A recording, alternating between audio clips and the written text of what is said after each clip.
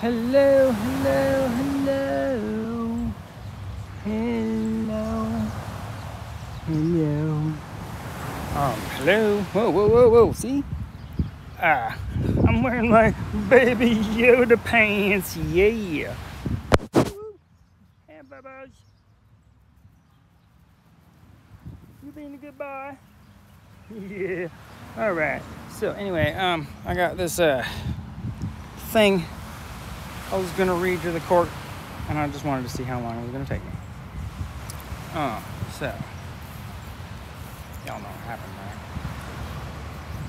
right? Anyway,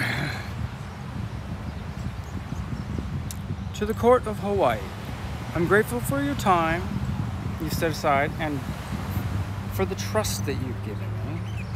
My recommendation to the court is to drop these charges for the sake of justice. And to positively, to save the court. See, I'm already messing up. It's because I'm filming. So, to save the court any further expense and to positively influence the future of the United States and the world. I am already committed to continue working with my counselor and psychologist to refine my diagnosis and medication as to stay on the healthiest life plan possible. I know I have a rare personality type and a unique intelligence.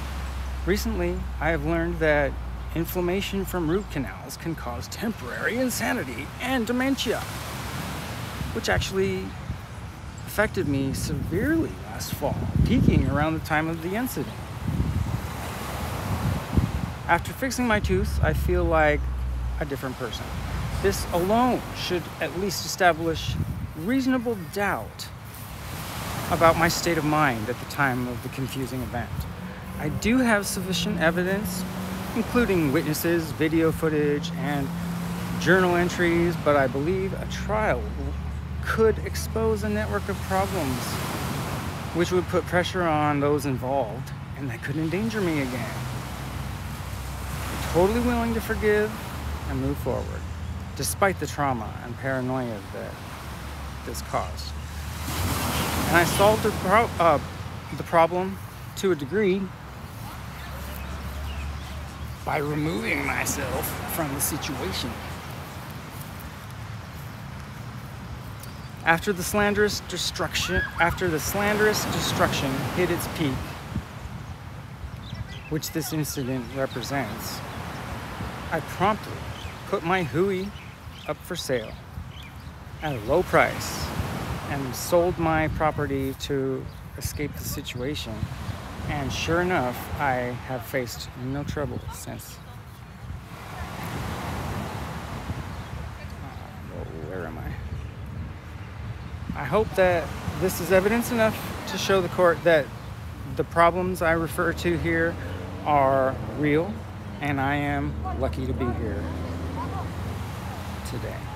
Since then, Hawaii has been showing me so much aloha, and I am finding happiness again.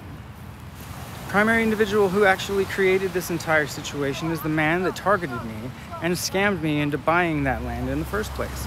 Committed fraud, attacked me, slandered me in every way possible, caused immeasurable, permanent damage to my body, mind, and career. And then he even tried to have me taken out to cover up his tracks. I hear he just left the country again. So at the very least, as the dust settles, I hope the community will appreciate my impact, having a safer dance space and a break from the mayhem. Reflectively, this indicates that my art is finally being received as I meant it to be perceived. It's actually quite an amazing feeling, realizing that I may have helped people live happier lives. As I'm sure you know this feeling, being in the position you are, in the position of service that you're in. That's why I have ultimate respect. Again, I'm very grateful. Perspective changes everything. So I'm happy to forgive and I'll do my best to forget, as to move on to broader horizons. But do let me know if the people can use my help to make sure Mr. Peter Beakley shakes hands with justice as well. It would be tragic to see his reign of terror continue. I provided some of the video evidence of his violence on a flash drive labeled The Gator during one of his attempts to set me up. Yet his second-degree terrorism and assault with a deadly weapon charges were dropped, even though he continuously violated my injunction against harassment that Judge Hawk signed on 6/21/21. The first video in the evidence file you have shows him clearly hitting me with a machete and saying he intends to hit me again with the blade, and then he threatens my tenants as well.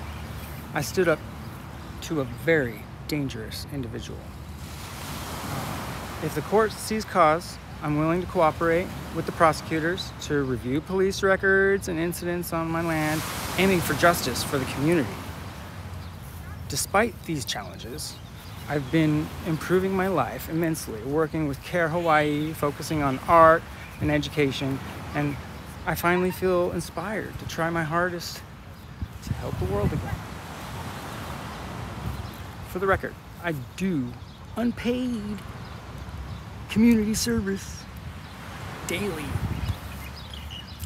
using my platforms to teach and inspire growth. My wild experiences have clarified my purpose in life, which is teaching by sharing my lifestyle of inquiry, documenting, and reflection.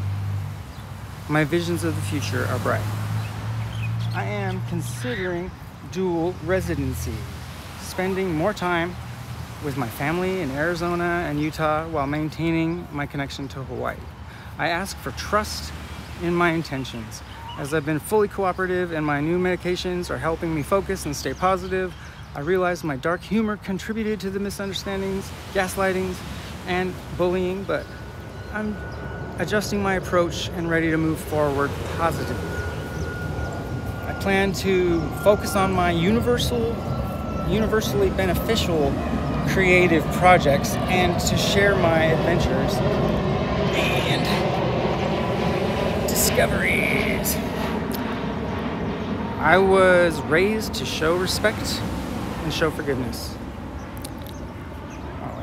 And so I strive to set a good example. The vision of becoming president made me realize my potential to inspire others.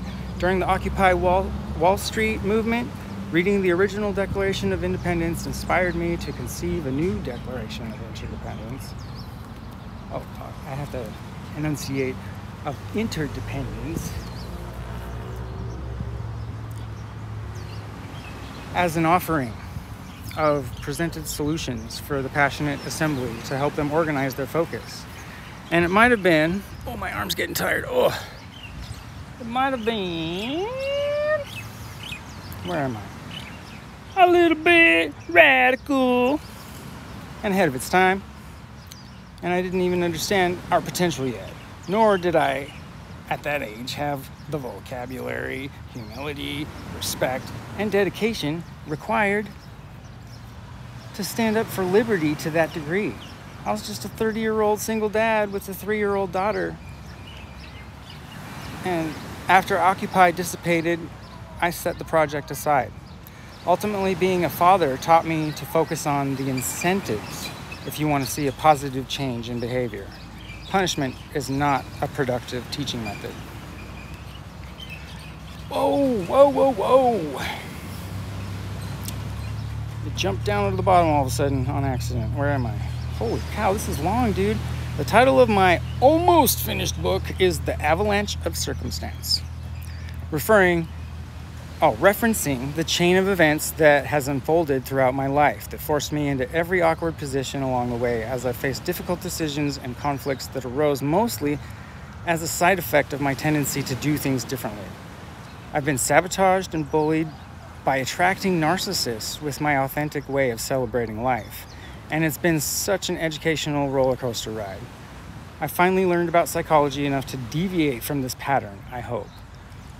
My life feels like a movie about conundrums, Dang, it did it again. How do I keep that from jumping up there like that? Ah! Man. So, gotta subtract a few seconds for that. Anyway, yeah. And I started, okay, so it feels like a movie about conundrums, and I started scripting, and it may actually become a series of movies here soon, God willing. I feel movies are the most impactful art form available. Art has more power than military, weapons, or any movement. Looking back, I realized the core idea in the Declaration that I wrote was mostly based on a mechanism that could give the people their voice back and help us all feel included in our democratic process again. A voting app that would first give all voting citizens a certain amount of cryptocurrency every month as a survival salary, as to alleviate desperation and inequality. And then they could earn more using a variety of different voting styles with different levels of impact and involvement, and fun strategies to keep it fair and keep financial advantage from having more persuasive influence, which would help us be able to make intelligent group decisions and vote on symbiotic solutions, rather than just voting on representatives that people seem to be trusting less and less these days, as they also lose faith in our system. I'm very patriotic. I have ultimate respect. I realize that without even interfering with what our system already has established, we could see the first peaceful revolution in history, where we just start solving our own problems and setting an example of how much people can make a difference in the world if they can organize logically and let our passion drive the force of change. So many of us just want to feel like we are appreciated for being helpful. My highest priority is to help humanity and Earth find an efficient balance for a prosperous future. I've had vivid visions of a glorious future, and I am fully committed to helping make that become a reality. So, 12 minutes, oh my God!